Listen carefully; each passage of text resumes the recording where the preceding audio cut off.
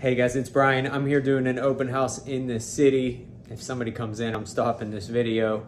Want to get to you with part 5 of the 25 questions that real estate agents should be asking their clients. Thank you for watching. If you've been keeping up with me for parts 1 through 5, I think this is a great way to learn your scripts, to master those scripts. Again, I've been saying all along, I know scripts is a sales term that a lot of people shy away from, but I look at scripts as these, simple one-liners that will guide any conversation that you're having with a client, whether you're talking about buying, selling, or investing. If you've got these internalized and kind of in the back of your mind, then you can always take the conversation to the next step. And that's what's really important. You're a professional salesperson, you're a professional real estate agent, even if you don't think about yourself as a salesperson. If customer service is important to you, this is the same thing customer service companies and what companies are doing with their customer service people. So here goes another one right here. This is part 5. This one can be used in conjunction with all of the other 4 that we've talked about, and then even some that are going to come after this. We're not really in any particular order here. The first 4 parts primarily going to be used with buyers, although you could tweak those a little bit to work with sellers here and there. Same thing with this one. Here it is. I just forgot what it was. Would you be against sitting down and talking more about how we can help you? Let me say that again, because I said we got to keep these internalized and memorized so that you can come out with them a little quicker, a little smoother than I just did. Would you be against sitting down and talking about how we can help you? Again, great question for buyers or sellers. You're really trying to lock in that appointment and schedule that consultation. So you can sit down at that point and have a long, in-depth conversation with them.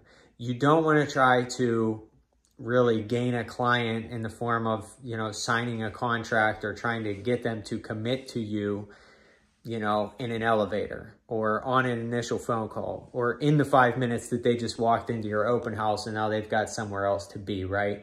I know this might sound counterintuitive to some of the people out there who've been exposed to sales training that is like, keep them talking as long as possible, keep them on the phone or keep them listening to you as long as possible. Or the other sales training thought of never go with a negative. Never go with a negative. I mean, in a sense, I agree with that, but let me tell you why I said, would you be against as opposed to, would you be interested? Or as opposed to, we're going to sit down and talk more about what we can do to help you. Wouldn't that be great? And they end with that hook or whatever they call it. I can't even remember the sales term for that one, but it's terrible. I hate when people do that to me. It's garbage. Would you be against sitting down and having a conversation about what we can do to help you with that? Or another way to ask it, would you be against sitting down and going over the pros and cons of this neighborhood compared to some others? Would you be against sitting down to go over your options for getting your house sold for the top dollar? Would you be against sitting down to go over all of your options, including, selling the home yourself, selling it to an investor or a wholesaler? Would you be against having that conversation? Most people in that situation or in that conversation are going to say, well, no, I wouldn't be against it. I'd rather wait a week or two, or I wouldn't be against it. I really need to see what my wife thinks, or I'm not against it, So not only are you getting them now to kind of agree to it, but you're more importantly, obviously, uncovering any objection that they would have. What is keeping them from getting that appointment? They're not against it. Or maybe they would say, well, yeah, I think that sounds like a waste of time. Probably not going to get that very often, depending on who you're talking to. We haven't gotten into any for sale by owner scripts or anything like that. Again, who cares even if you do hear no, right? You're not any more likely to hear no to that question because you started with, would you be against, than we're going to get together. Wouldn't that be great? And go for that yes. People love the word no. They love an opportunity or an invitation to say the word no, especially to a salesperson, especially if you're calling over the phone, right? They might have you confused for a telemarketer. And then you say, well, would you be against sitting down and just talking about what your options are and how we can help you get the house sold? And they go, No, I mean, I guess not. You know, can you send me some more information in the meantime? I don't even know who you are. You called me out of the blue. You know, so I didn't invent this strategy. There's a guy named Chris Voss. You might have heard of him. He was an FBI negotiator. He wrote the book, Never Split the Difference. I feel like that book is, it's very popular, very common. I feel like a lot of people talk about it. It is an awesome book. You have to read it more than once. Anybody that says, I read that book and it changed my life and blah, blah, blah, and I learned so much, you know, they might be telling the truth, but they're also full of crap. Because I've went back and read that book like 10 or 15 times, and I think you have to. I think you should read and revisit that book like every 3 months. There's also videos on YouTube and talks that he's done, some with real estate agents and real estate coaches, some with other industries. But you'll hear Chris Voss, again, FBI negotiator, author of Never Split the Difference. He's the one that uses this. He's the one that will tell you why this works from a, you know, neuro-linguistic perspective or whatever it is.